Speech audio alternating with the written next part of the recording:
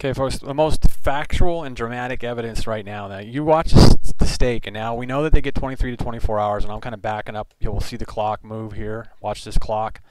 Okay, this is early evening, and yes, they get 23 to 24 hours of daylight down there. Now, we're going to see it go to darkness or eclipses of whatever, of the envelope of the supergiants and all the stars and the suns that make everything bright down there. And yes, possibly could be a storm going on too around close to this time too. But as you will see, you're going to end up seeing and watching the clock. You're going to see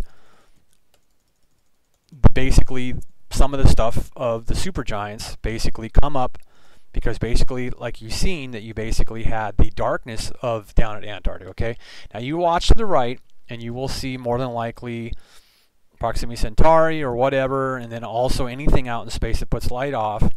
And you're going to see, eventually here, you're going to end up seeing the sun and whatever's in front of the sun cluster up, because we're going to go to AM, early AM, where basically, I mean, you know, late AM where the sun comes up, okay? Because we're going to keep going here, and you're going to see whatever out of the supergiants, Proxima Centauri and whatever, because this is a different angle. This is shooting south, more towards out in space, directly off of Earth's ass, if you were basically, but you notice it more because basically you can see the sun in the supergiants. Now, we are getting close to where the sun's coming up now, okay? And as you noticed earlier to the right, I'm going back a little bit, see, that was all the suns from the supergiants. You see?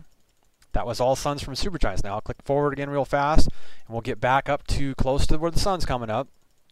But what's going to be dramatic is down there you're going to end up finally seeing what they've probably seen, maybe what the first scientists had ever had an idea that there's way more than one sun, probably seen more than likely this kind of action at one time or another years ago, maybe the first explorers expeditions down there. Okay, now more than likely this is a cluster up here that we've seen, and they have different names. I'm not even going to say the names right now of stuff that's in front of the sun up there above. Okay, now we do know that the sun's there somewhere. Okay, but see, that's the dramatic thing. Look at the hole.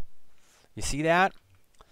That is whatever dark dead star is behind the sun way back in the supergiants, or where the hell out in space. Or there is a sun, like we've always said, we know that there's a sun that's 4, and also there's one that's 78 times the size of the sun, okay, in the supergiants, okay? Now this is 655. Yeah, no duh, the sun's coming up, okay? But as we go through this footage back, I'll pull back and we'll get the supergiants and Proxima Centauri, Rigel Centaurus A or B or whatever the hell's coming up there to the right. You see? Okay? And then it'll go back to the darkness. Okay? Because it'll go back to whatever little envelope of time, you see, the darkness, and then you can go back to watch all the footage that I showed you the stake and showed you how that basically they get 23 to 24 hours of daylight down there right now, and so forth and so on. Now we're moving away from the sun again finally. Okay? At 6,000 miles an hour faster through space than 60,000 miles an hour that we normally go through space. We're going around about 6,000 miles an hour and faster. So no matter what. But more than likely, this is not just the sun coming up right there. It's probably another one of the supergiant suns coming up just before the sun there, the brightness up by the clouds, okay?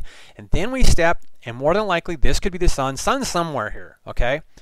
But there comes your big, gigantic, and everybody would say, oh, it's the halo of the sun and the idea that it's huge. Yes, it is huge, but it's not that huge, okay? Jupiter is 10 point something of them would be the sun. Basically 11 Jupiters, which Jupiter is huge, is the biggest thing we know in the Milky Way galaxy, okay? But through the everything in space, the supergiant's main sequence, and tons of other stuff that's out there, this is a dramatic shot here that you get from viewing south. You see it starting to develop up a little bit right here, and then there's the sun. Somewhere the sun is there. But that should not be just the whole sun right there, okay?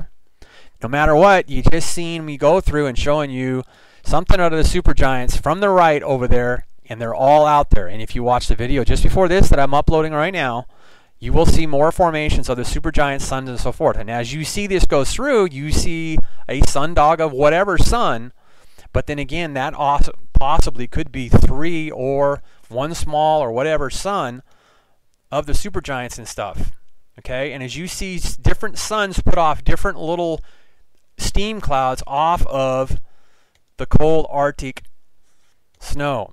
And as you see, you watch the clock, I'm going back, and here comes the sun, one way or the other, one where in there's the sun, okay? And like I said, that could have been the sun, could also be a sun that's in front of the supergiants, I mean in front of our sun, known, and because basically if you go to the data that I showed in the last video of the suns of supergiants and so forth, and basically get you to watch that, and as we get rid of that, because we don't need that, so basically the most dramatic thing is right at this time frames here. And I think at this one here, as you see that envelope, okay? And that's not just cold air getting burnt up, ladies and gentlemen. That is being able to see way the hell out into space as we rotate towards the suns, okay? And as up on the very top, you can see that there's a cluster, and that's probably one of those clusters that's in front of the sun. And it could just be this, but it's not. It's really not. We know scientifically now that that's not just the sun right there, okay? And this is a possibly massive one of the supergiants way back somewhere, or at least maybe even, so it's either or. Because you see the brightness there. That's the sun or the suns, or one of the smaller suns of the supergiants, or in front of the sun that we know we have. And then the idea, this is darker light back here, folks. But actually, see, this outside area here is brighter than this area is. It's deeper bluish darkness back there. And no, I'm not saying that's the meatball. That's not the meatball at all. The meatballs, big stuff is Uranus and Neptune and stuff like that, and they're not that big, but the meatball is in the darkness to us, and that's why we ended up seeing it the Hawaii footage. So let me go ahead and cue up some of the sort of match up and watch the video before this, and I really go through this. Okay, this is all those suns and stars. Okay, you see that 100 nearest stars. The sun is a star, ladies and gentlemen. Okay, and then we go down to here and we basically start going through the supergiant's main sequence. Okay, now Sirius is over here, Sirius B. Okay, now Sirius itself is way the hell bigger. Okay, and we're going to go down to a map here in a second. Now you should be able to see all these stuff come up: Barnard Star, Proxima Centauri. When we get into numbers, I'm just going to hit it because basically you'll be able to freeze your screen, and so I don't tongue-tie myself, okay? And a lot of this stuff's overlapped in there right now, okay? Now, you do know that behind the sun, and basically I'm just going to keep on. I should have enough time in this video here to do it just like I did in the last one. Hopefully they'll just keep clicking up and you'll keep on getting the names. But that's how they group out there, folks, okay? And we should be popping into the sun. There's the sun, okay? And then I'm not sure how much more is here really close to the sun. Rigel Kentaurus A, there we found that. Achard, okay? But there's the sun, folks, hanging out with Rigel Kentaurus A and Achard, okay? Altair, and there's other supergiant suns back here, folks. There's over 100 suns in the supergiants, 101 with the sun hanging out in there, okay? So we go down here to some physical sizes, and you'll see, okay?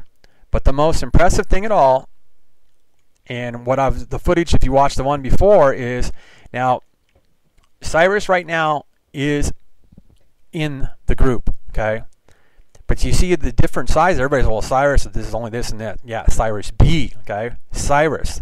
Okay, and I'm not sure if they even call Sirius actual Sirius is A or not, because Sirius is back there. You see how huge? Okay, and then let's go to some info on Sirius. Okay, so easily visible with the naked eye. Okay, this is all on Sirius.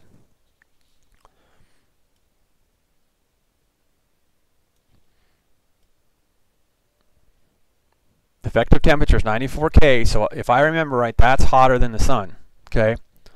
It's 2.6 sizes of the sun, okay? So there is stuff in the supergiant's main sequence that's 78 times the size of the sun, okay? So, and then currently, right now, we've got Sirius there, and then we should be able to get a map of Sirius. That's what's hanging out in the sky right now, if you had a telescope and you look out there, okay? So our footage from down here at Palau gives us some very interesting details, ladies and gentlemen, because no matter what, it's showing us something huge back there, larger than the sun, okay? Because as you see that this is maybe even not even the sun, it's one of those elements that's in front of the sun, and the sun's up here somewhere behind that, or even if you want it, well, that's the sun, okay, that's the sun And there's way more than one sun, as we've showed you through the video here a little bit ago. But we get a great view from the South Pole at Antarctica, and you can even kind of see just a little bit of it on the right-hand side of there, that there's something massive, okay? Because we already know that there's stuff massive in behind the sun that's 78 times the size of the sun. And as I just showed you, Sirius is 2.6 times the size of the sun, okay? And hotter than the sun, okay? And all that stuff in that grouping that I just showed you in the Hertzsprung-Russells, and that's how that whole snake of the supergiants. And basically there's a lot of space that basically astronomers and astrologers have always grouped in their secret little things, and they're always going to keep doing that. And then we go into another, either a eclipse or so much, or basically it looks like somewhat or that, or just cloud cover that blocks out a lot. And then basically you've got suns, supergiant suns, whatever lights it up down there 23 to 24 hours a day down in Antarctica. Okay, weather, it might just be weather here that's doing all this blocking and so forth and so on. Okay, but there, and then we went through the time, and we just go through it again here real fast, and then we get eclipses or dark or storm, and then we get something out of the supergiants or space. It doesn't matter, because the sun does not come up at 23 UTC. It's considered as sunlight down there, but it's not the sun. As you can see, it'll be to the right, and it's one of our, with that rotating, and it might even be more than one of those suns that comes up down there. Okay, and then it goes up behind the clouds, and then later on we get all these groupings, and like I just showed you, all the scientific data that all the astrologers and astronomers look at, it lines up. All the stuff ends up lining up at one time or other during the day. On the rises, they all line up. Not exactly, there's always going to be highs and lows out there, but all this stuff that's out there with Sirius and all the other supergiants. So everybody likes to get a tan, but be careful with your eyes out there, folks, because right now, currently, we have some angles of all the suns and the stars, which basically all these, and there's 100 of them if I go through the whole list, okay, that are near Earth, okay? Not just the sun, okay? There's tons of stars out there, okay? As I went through these earlier, okay? So protect your eyes, wear a good pair of sunglasses, and we are further away from the sun now, but we still have other sun elements that are out there. Global warming is all a bunch of BS and political BS, okay? We might get warmer and so forth and so on, but it's just because of our positions in space at angles of suns, ladies and gentlemen, that they all know is out there. So don't let them work all this astrological and astronomy science and data that they've known for years, because they know all this stuff, okay? So more sharing and educating and political sharing and news sharing in the United States of America. Beanoblack. And all these are, I can't show you Sirius just bam in your video monitor, folks. That's as small as you can get it, okay? And other stuff that's out there. Now we know that there's items like Rigel Kentaurus A is like way, bigger, it's just a little bit bigger than the sun. And there's other stuff. What do we find in here that's bigger than the sun right now as far as supergiants, as far as physical size comparison on our chart? I guess basically all we're really going to be looking at is Sirius, I guess, in a sense. But you got all these out there, and then there's 100 stars in the supergiant's main sequence, okay? So let me pop the 100 and see what we can get. And basically Altair, I think I've talked about that before, and that's pretty much behind the sun, quite a damn ways, a long ways away, but it's 1.8 million. I went 1.8 mass, sorry about the million, saying million, and 78K. So it's a little bit cooler than, I believe, that I was showing you, or pretty much close to the same, I guess, the K that Sirius is, okay? So all this stuff's out there and exists. There's way more than the sun is a sun for us, and the stars, okay? Stars are suns. And here's Kruger. Just bouncing through stuff real fast to finish the end of this tape, but Kruger is just a little bit smaller than the sun, folks, 3,500K as far as heat and so forth, and 13 light years away. And it's just a little bit smaller than the sun. Some more data doesn't lie to you.